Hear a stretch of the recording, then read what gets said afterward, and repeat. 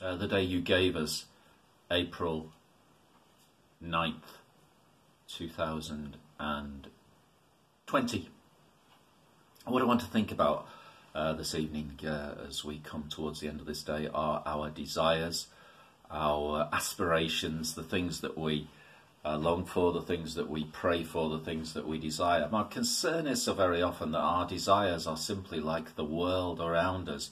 Those are desires for comfort, for health, for wealth, for prosperity, and just generally for happiness. And I think we really miss out on what it really should be like for the Christian, that we should have different aspirations and desires fundamentally in our lives. And I want to lay before us two critical ones this evening. The first is the glory of God.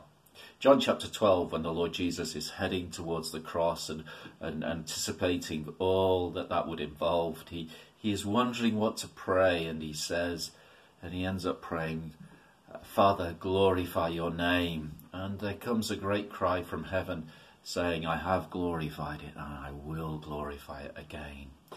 And in John chapter 11, when Lazarus is sick and the situation is laid before the Lord, he says that this sickness is not unto death, but for the glory of God, that the Son of Man might be glorified. And we should just have this longing for the glory of God. Any situation, anything in life that we find should be that there would be glory to our God. So let's think about that first of all. We just long for God to be honoured. The second thing I want us to be thinking about is spiritual benefit. The benefit that would come to others through the situations that are found in their lives. Paul, you see, is aware of some people in Colossae, and he's aware of their situation. And when he hears about them, how they've become Christians, what does he pray? Does he pray that they'd all do quite well financially, have happy home lives, etc., etc.? No, he prays this.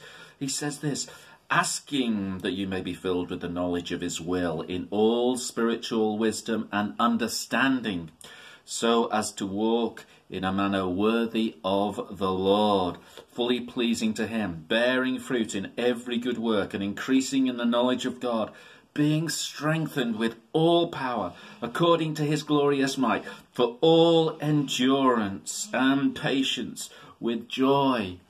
Just see that catalogue of things. It's fundamentally spiritual progress, knowing God, being fruitful in serving him. If you come to pray for me tonight, might I ask that you would pray that my life would be for the glory of God, and that I might be growing in every way to know the Lord.